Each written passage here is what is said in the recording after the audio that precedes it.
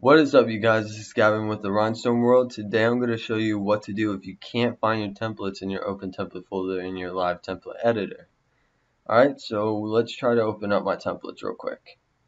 Now most of you get this screen with no items match your search. Okay, let's click out of there. From right here on the open template tab, we're going to go all the way to the right to this folder.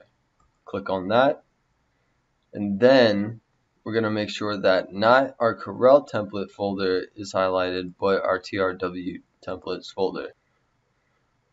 And sometimes we will just go back to the default of Corel's templates. You just got to switch it sometimes back to TRW.